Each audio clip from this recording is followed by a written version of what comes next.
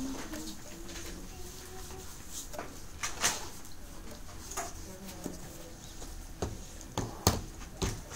we're starting chapter 14,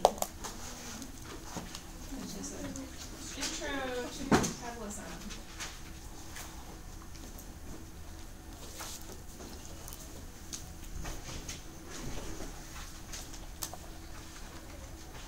So metabolism is the degradation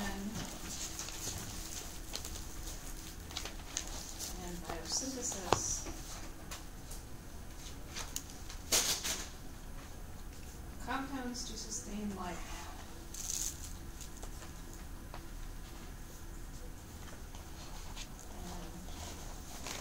And this is basically our topic for the next 2 months. I'm going to do this.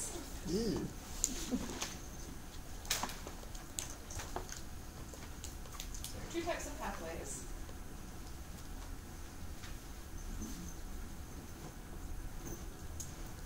Catabolic and anabolic. Okay, what happens in catabolic pathways? Break things down.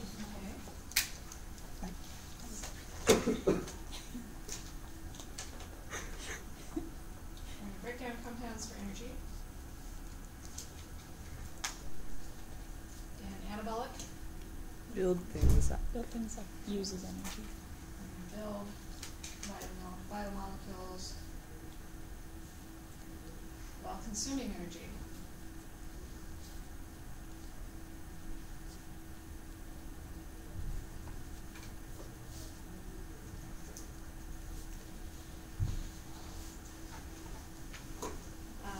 Can't remember which is which. You think muscle builders are taking anabolic steroids to bulk up, to build muscle. Don't ask me why, but I think of cannibals and I think of catabolic. Okay, so both of these processes are linked.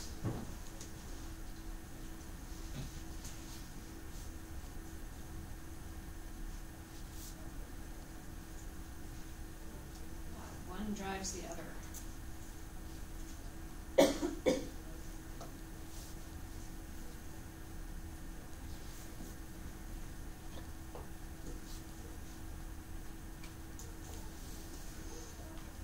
And then there are 2 definitions I want you to know for types of organisms.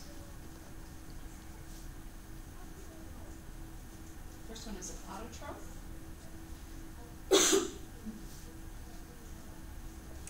So, what are autotrophs capable of?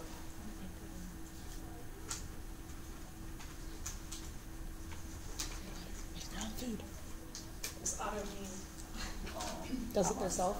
Does it themselves? Yeah. So autotrophs are capable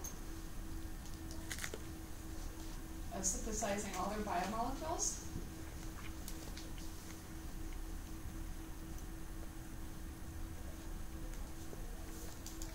From inorganic sources.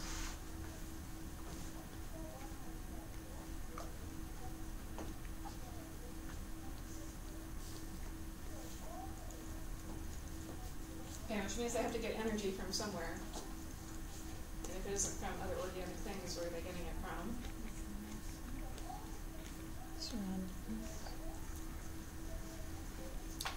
The atmosphere, the environment. Yeah, but if you're you're an autotroph and you aren't using any other biomolecules around you, you're only using inorganics from the soil or from the air, then the energy has to come from someplace. The sun. The sun, yeah. So plants are autotrophs. They can do photosynthesis and make ATP. Okay, and then the other type is heterotroph.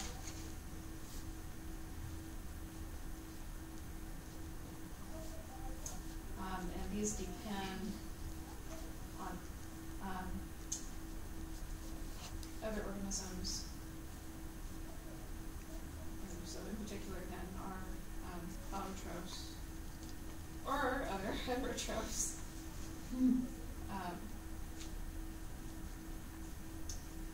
To provide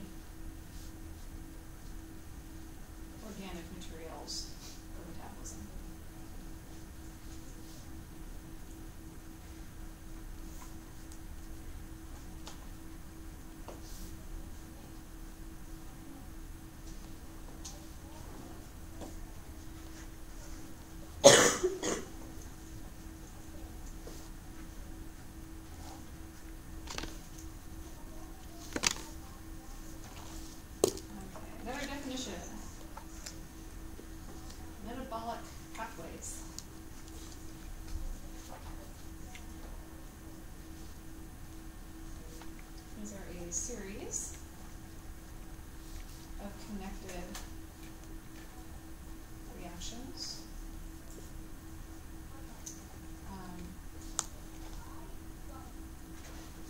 Usually catalyzed by enzymes. And lead to either biosynthesis or degradation.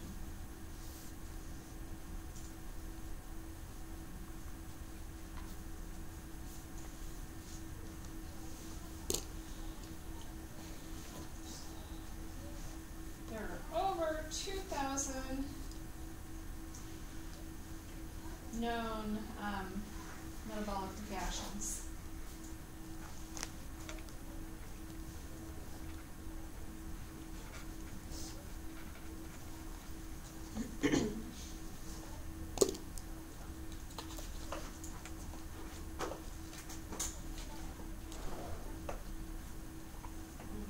That is some of them. Alrighty. We aren't going to do all 2,000 reactions. That's not going to happen in here. We don't. So quick memorize. That's your first what our test. finals going to look like with us having to fill it all. Yeah.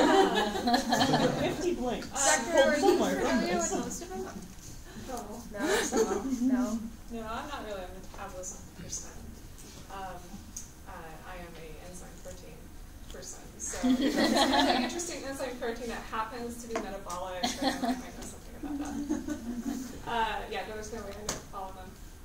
And it's different from organism to organism. It's different from cell to cell. It's different from organelle to organelle. What is exactly happening? You guys are going to learn pretty much everything there in yellow, that's highlighted in yellow. Not quite everything, because we aren't going to do photosynthesis. I actually, in order to get everything to fit in the semester, I choose to leave out photosynthesis. And so that's something that if you're really interested in, then plant physiology is probably the good one to take for that. But everything from glucose, all the way down. And then we're going to look at how fatty acids feed into this. We're going to look at proteins feed into this. We're not going to look so much at nucleotide synthesis. So that's something we sort of skip over. And when we do the lipid metabolism, we don't have time to do cholesterol, but that's probably of a lot of interest to anyone who's pre-med. So I might point out that section when we get to it in the book. Okay? So yeah, there are a lot of them.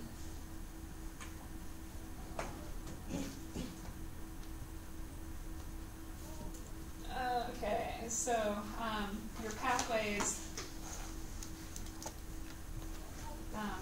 can merge or diverge.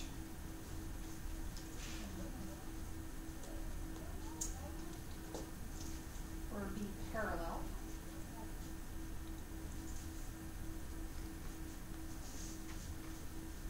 And pathways can differ by organism.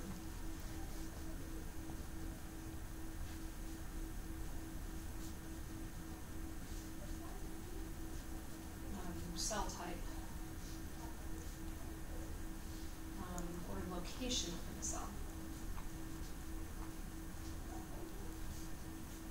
Okay, so not every single pathway happens in every single cell and every single organelle.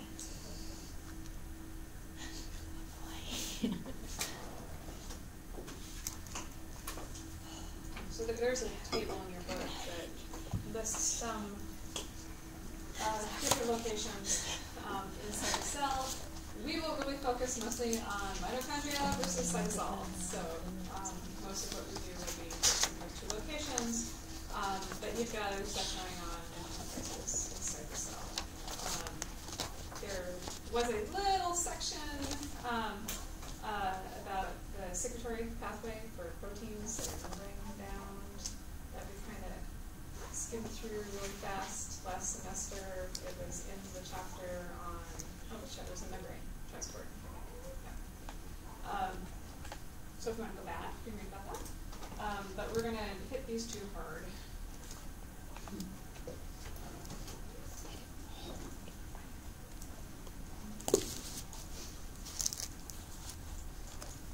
Metabolic pathways can have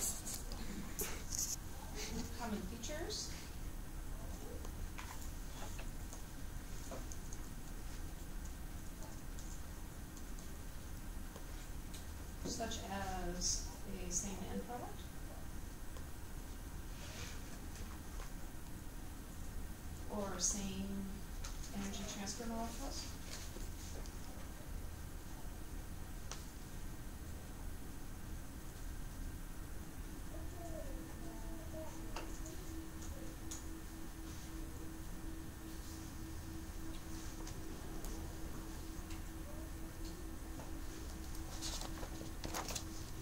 Okay, so this version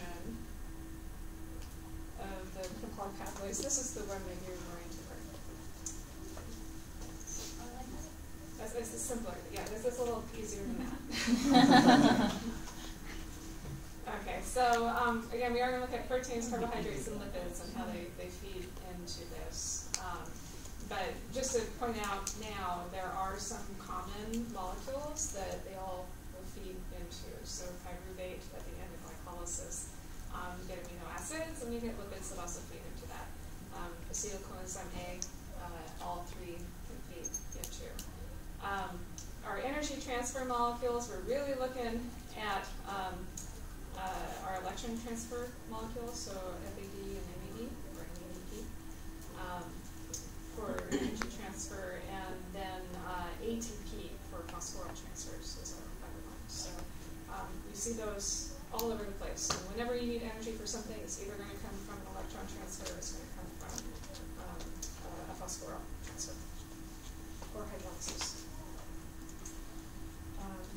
So ATP and NAD, we're going to look more closely at this next time, but you've got these little phosphate linkages, or kind of like, right there. So phosphoanhydrides. These are very high energy bonds, so we'll talk about why on Monday. But whenever you hydrolyze one of these, you release quite a bit of energy. Whenever you do a phosphoryl transfer, that high energy bond still exists, and so it's going to transfer the energy from one molecule to another. For the NAD, I'm really not concerned that you know the whole structure. Please don't worry about that. ATP, we're going to be able to draw that, but I'm not going to worry about you having the whole structure for this. Mostly you just need to know that there's an oxidized form and a reduced form, and you can pick up the electrons to become reduced, and then later you can give them up to something else and be oxidized.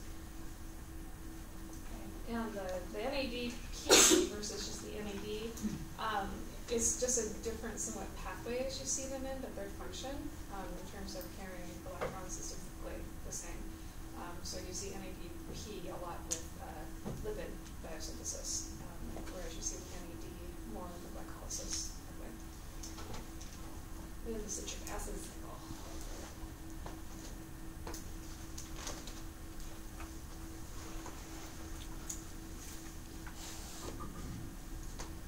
Okay, control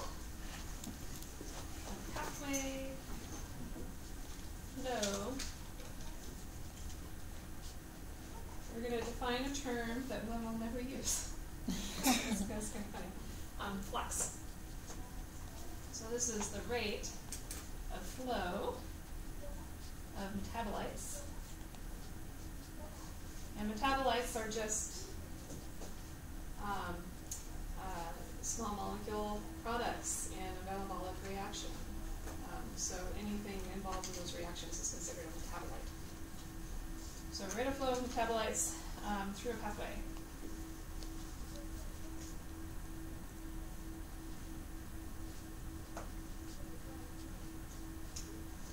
Flux is designated as a capital J, and it is the forward rate minus the reverse rate, and that is going to be summative over each step in a particular pathway. And the idea is that you get a net flow one direction or another. You're not going to do any calculations with that. There's no point, because we're going to talk about free energy changes instead, because that is going to tell you which direction the pathway is going to go. We're not going to worry so much about the rate for the pathway.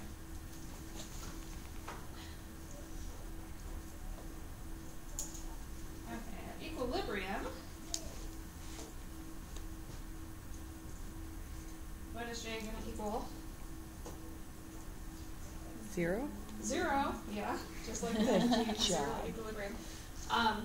Yeah, that's not a good state for a living organism to be in because at that point you're dead. That's sad.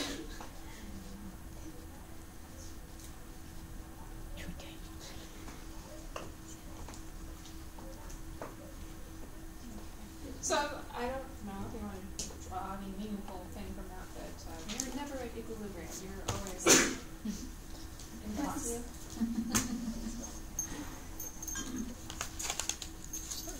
Okay, so flux is determined by the rate limiting step of the pathway.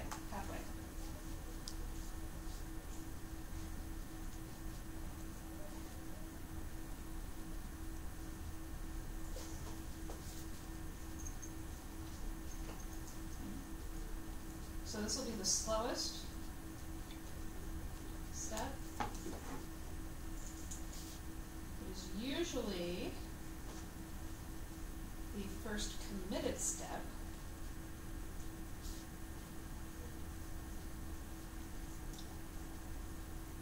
But not necessarily the first step.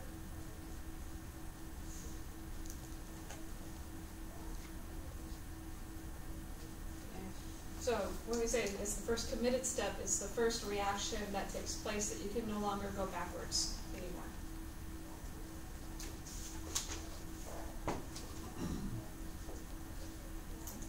This is often identified by a large negative free energy change.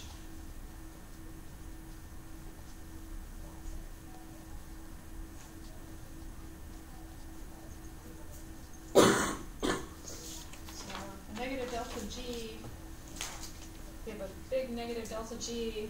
What does that mean in terms of thermodynamics? Spontaneous. Release a lot of energy.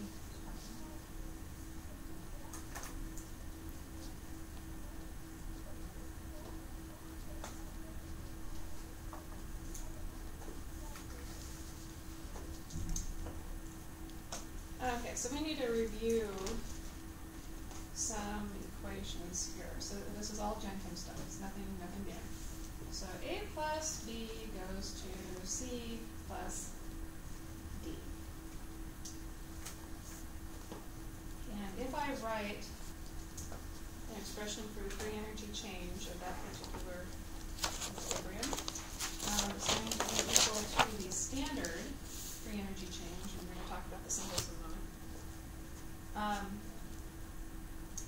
Plus RT, natural log of my products divided by those reactants.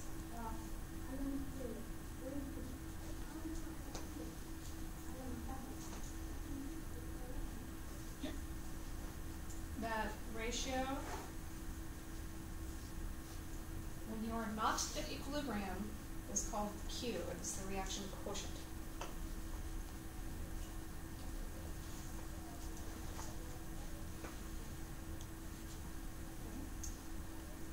At equilibrium, delta G equals what? Zero.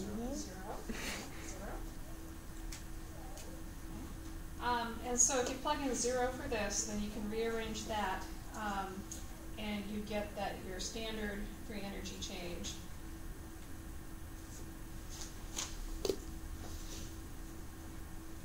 is equal to negative RT natural log of now K. So now Q becomes K because it's at equilibrium.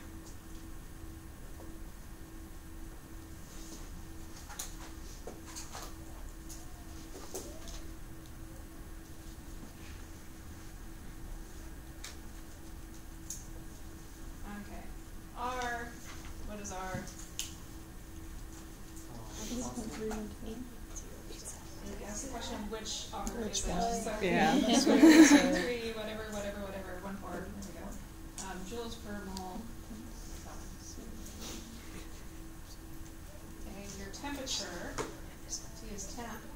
And what does it need to be in? It Kelvin. needs to be in Kelvin. Otherwise you'll get a wrong answer.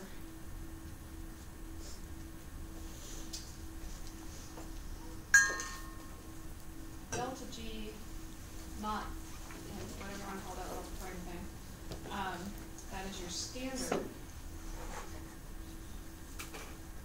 free energy change.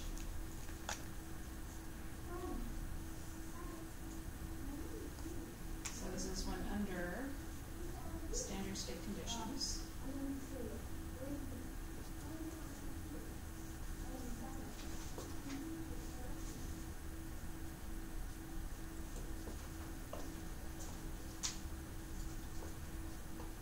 The little knot, that is the chemist definition of standard state.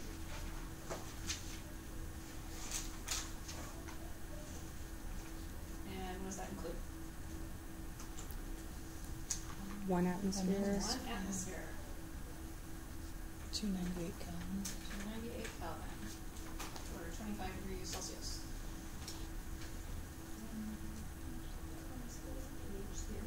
Sorry? Was it pH 0? Or 7, I think. Yes, That's- although 7 is it biochemistry. doesn't have to be So, that question would be 0. I'm thinking, because technically you could have an acid-base reaction that you're looking at.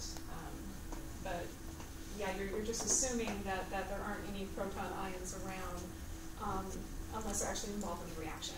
So yes, that definition works. I know it's not the question. Doesn't work for the biochem definitions, so I just leave it away there. So 1 atmosphere, 298 K, there's one other big important one. Concentration. Concentrations. We have 1 molar initial concentrations of all species involved in reactants and products. Okay. And then, if it's a liquid, it's a pure liquid. If it's a solid, it's a pure solid. If you have a little prime, that is the biochemist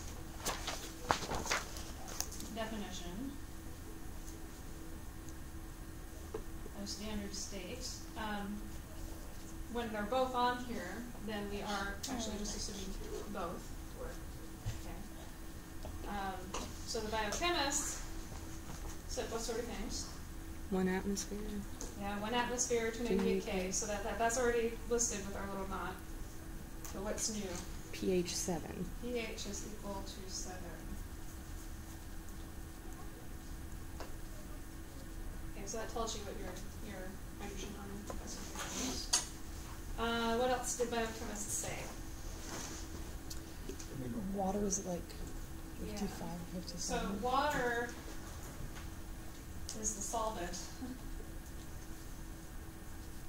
and at a concentration of 55.5 molar. That is actually the concentration of pure water, is 55.5 molar. So usually when you look at equilibrium constants, you don't put solvents in there. And water, we're going to see water is often a reactant or a product of a lot of these reactions, but we have to ignore it because it's always 55.5 molar because it's our solvent. So that's the concentration, sorry, I should, concentration of 55.5 molar. Okay. So we're at pH 7, we're ignoring our concentration of water, and then there's one more kind of important thing.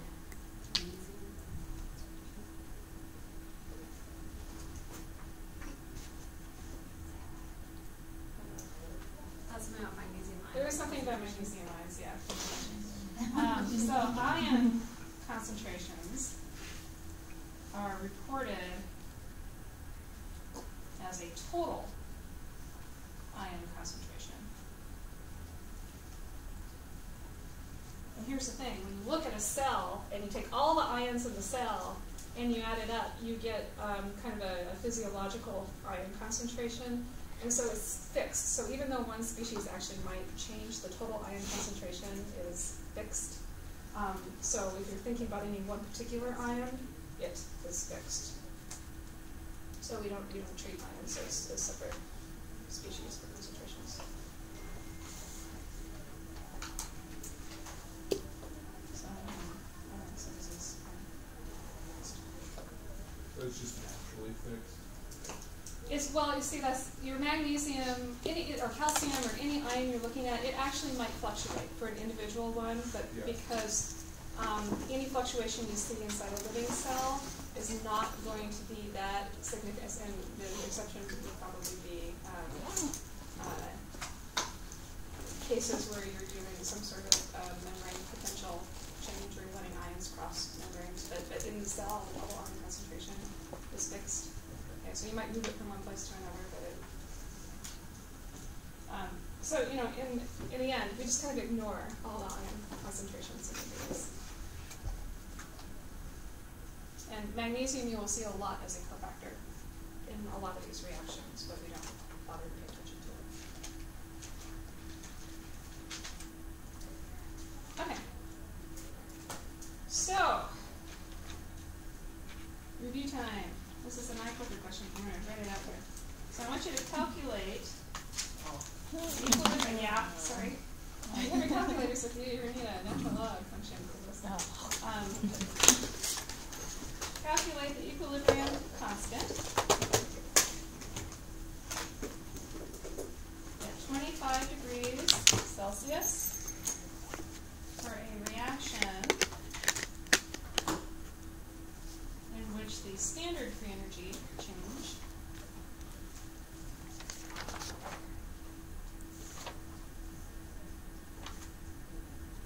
is equal to negative 15.0 kilojoules per mole. Please be careful with your units.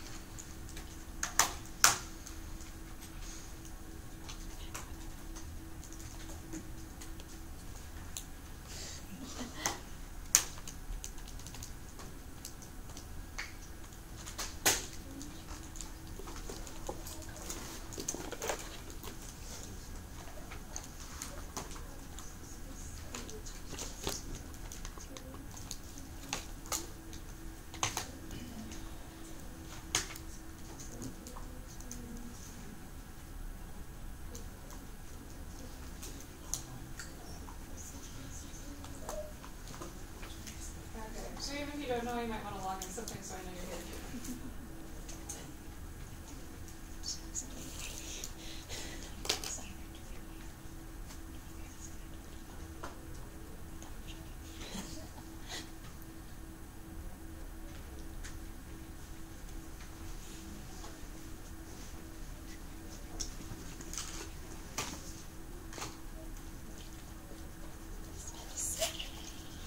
Alright, so the answer is A.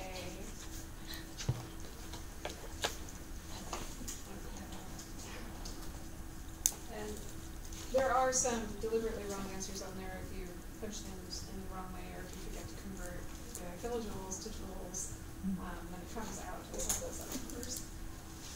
So really quick, what's the equation you're using?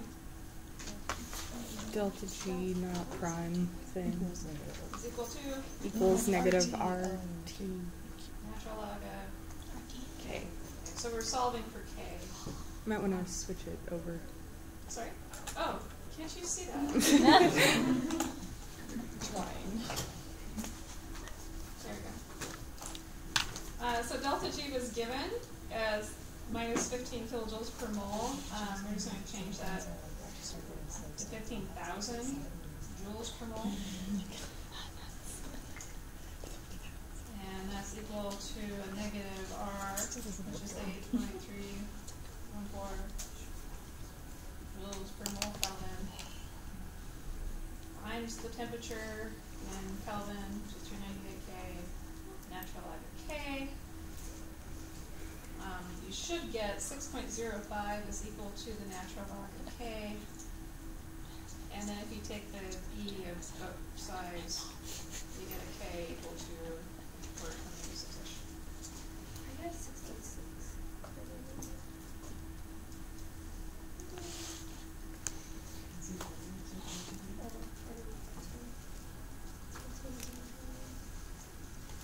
Every calculator is a little different in how they do the log, anti-log function. So for this exam, make sure you know how to do it.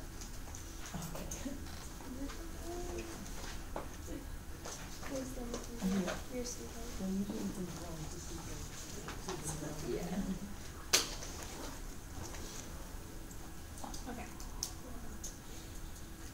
In metabolic pathways,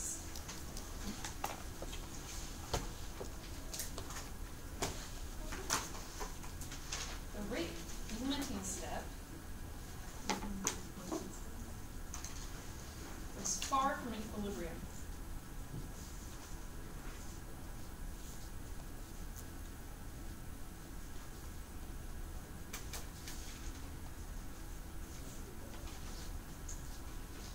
And so it has a large negative delta G. It also has to be spontaneous. If it isn't spontaneous, then it's never going to want to go in the direction we want the pathway to go. So we can identify them by having this large negative delta G. And so basically what you see is that reactants are going to build up at this step.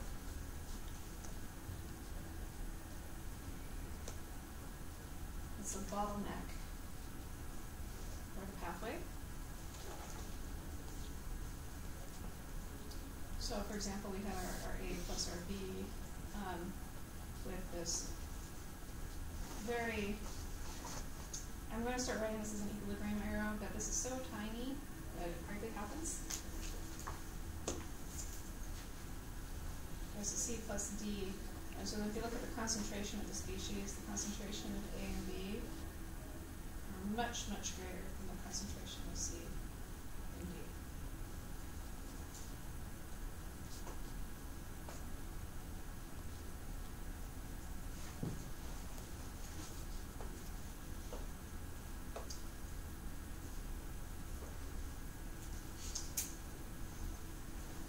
Free energy changes are often difficult to measure in the cell.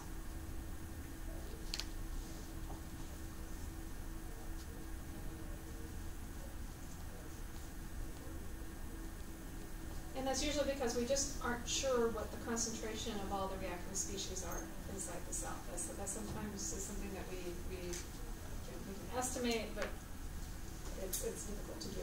And so, so instead,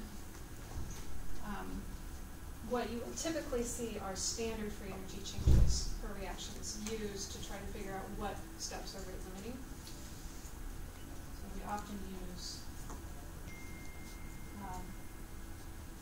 or delta G, not prime, to look at rate limiting steps.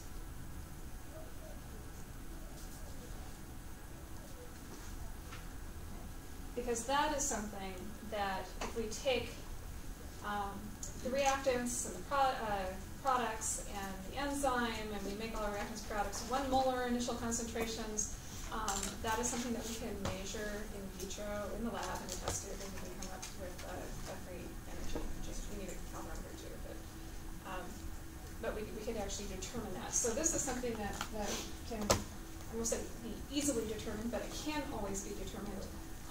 Whereas the free energy change in the cell that actually occurs can be different. It might not be the same number.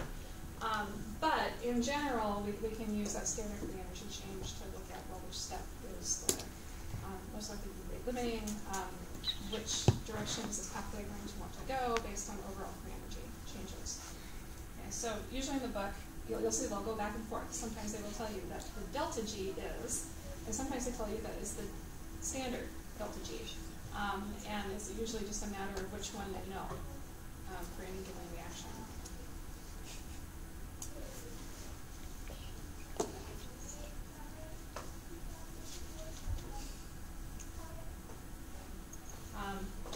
Maybe just one more thing with that, because we're going to talk about this more than once. We defined what the difference was between the chemist and the biochemist, the not and the prime. But what is probably the major difference, or the thing that we can't fix for the cell, in terms of just delta G? Okay, so we say the standard free energy change has to be at 1 atmosphere. Can we put a cell at 1 atmosphere? Why not?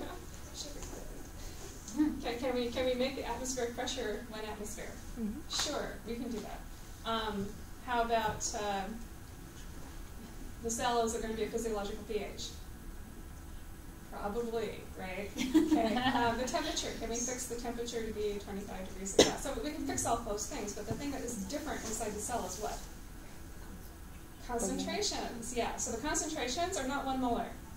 They're nowhere near 1 molar. That's a really concentrated amount of anything. Physiologically, when you're looking at salt concentrations, anybody know what physiological salt concentration is? Mm-hmm. So about 150 millimolar. So you're about 15% of a molar, 1 molar solution, and that's looking at all the salts, every single ionic species that's there. So it's not, you aren't going to find anything that is in 1 molar concentrations. That's just physiologically irrelevant. But it's something that we use to do standard free energy changes. So you always have to keep in mind that the standard free energy change won't be the same as the actual free energy change in the cell because we're not at 1 molar initial concentrations of anything. And that does affect the number slightly. And as we go, there'll be some places where we can compare them.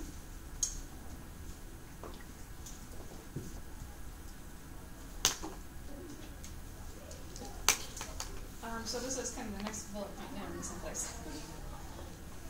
The rate limiting step is followed by several near equilibrium steps.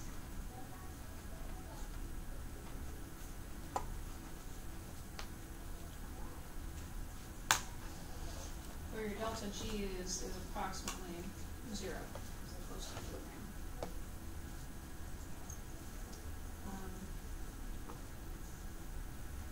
So if I have my A, and we're doing something a little different. So now this is going to B, going to C, going to B, going to E, and if this happens to be slow and rate limiting, then the steps that come right after it are probably going to be fast. So So this ends up being our first committed step.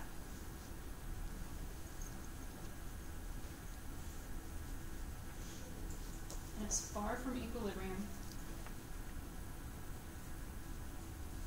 And it has a large negative delta G. And then all of these other steps are fast and near equilibrium.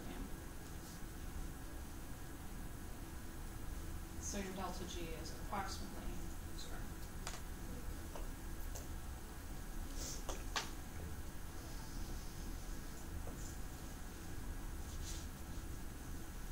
Okay. So this one's never at equilibrium. Okay. It is always a case where you have lots and lots and lots of A. It's a slow step, has a huge negative delta G, so spontaneous going towards B, and it's always going to want to go towards B, because B is never going to accumulate. B goes away right away, gets turned into C, C gets turned into D, D gets turned into E. And so this pushes everything towards E, so that this one will never go backwards. Okay. So the rate limiting step is technically irreversible.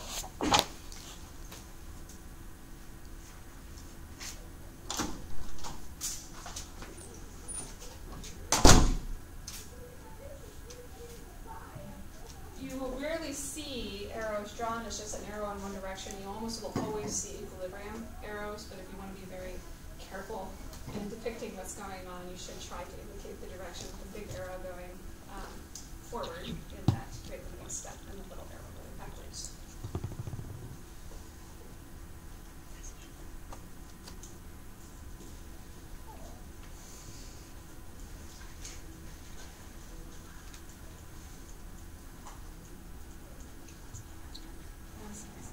So this is irreversible. There's kind of a thus here. Anabolic and catabolic pathways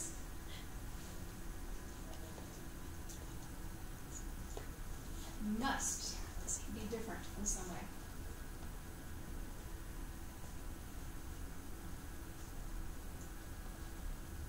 If there's a pathway to break down glucose, there's also a pathway to remake glucose. It cannot be the same pathway, because as soon as you have a rate limiting step that's irreversible, you can't go backwards. You can't go the other way. So the pathway has to be different for synthesizing glucose from the pathway where you break it down.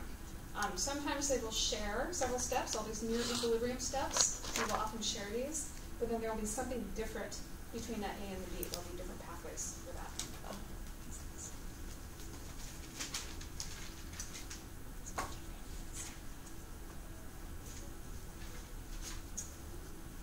Okay, and one more thing we're going to talk about here.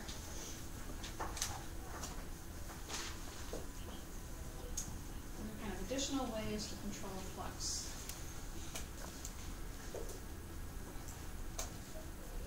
So our major way is to our rate limiting step. That's going to control the flux for the entire pathway. But other ways you can control the rate of your pathway.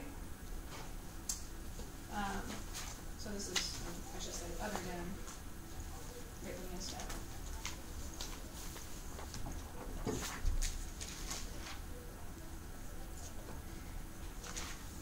You can have allosteric regulation of enzyme activity.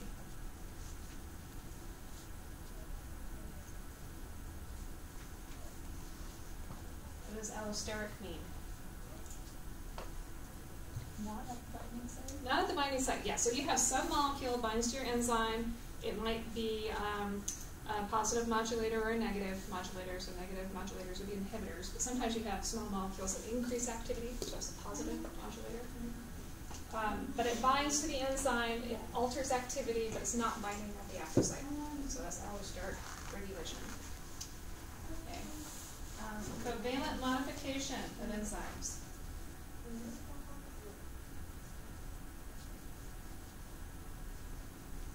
What's our favorite one? Phosphorylation, yeah, but we'll see other examples as well. But phosphorylation is the most common one. Use of substrate cycles. And substrate cycles are usually set up through allosteric regulation and covalent modification, but it's a very particular kind of system for regulating the pathway. So we will talk about some of those. Can you pull the paper up? Yeah. So we'll see examples of those as we go. And then the last one is genetic control of enzyme expression. That one is the slowest of any of these because it takes a while to affect enzyme concentrations through gene expression. So if you need to make long-term changes, that's where it's going to happen. But if you need any kind of immediate response, it's going to be one of these three that's going to affect the pathway.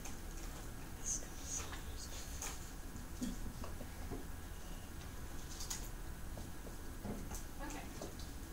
So that's it for the lecture part, but we've got some business to take care of.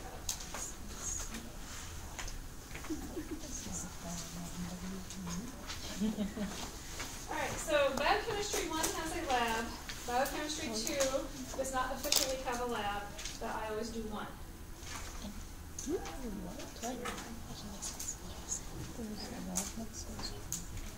We do one lab in Biochemistry 2, and it's it's not graded, it's not required, it's more for fun than anything else. And it's at my house. Yeah, but last couple of years we've done it in one of the dorm kitchens, but this class is small enough that we can do it in the house instead. So we do two things. We make cinnamon rolls. So these are homemade cinnamon rolls, and we set up root beer and ginger ale fermentation. So it all ties right into the actual material that we cover. So one possible fate at the end of glycolysis is fermentation. And sometimes we use the carbon dioxide that is made for fermentation to raise breads, so that's the cinnamon rolls. And sometimes we use the alcohol in fermentation to do something else. But we're going to make root beer, which is so low in alcohol that it's legal. Okay. You can get away with it. And then, in particular, we're doing it so you can carbonate in the bottle because you get the carbon dioxide gas from the fermenting. So we will go through those pathways. You're going to learn the pathways. The question is, when do we do this? Because to make homemade cinnamon rolls the right way, it takes about 4 hours from beginning to end to do it the right way. So you don't necessarily have to come for the whole 4 hours. I've had people drop in at the beginning or come at the end. But I have to have people there across the entire 4 hours, or otherwise I'm just doing it by myself, and that's boring. So, and then I usually get pizza, so I'll feed you for either at lunch or dinner, depending on when we do it. And then they'll be hot out of the oven cinnamon rolls when we're done. So, the root beer and the ginger ale, they have to take a few days, so those will come across later. All right, so these are possible dates. Now we have a 3-day weekend because Friday there's no class and it's faculty development day, but then I never know whether people just disappear for the 3-day weekend and we'll be out of town. But one possibility is that Friday afternoon or Saturday, so that would be over lunch, or Saturday over dinner for that 3-day weekend, or Sunday from 3 to 7. This weekend lines up exactly with the material, so we will probably cover the fermentation that Wednesday, that Monday or Wednesday, and then the weekend for the lab. Or we could wait and do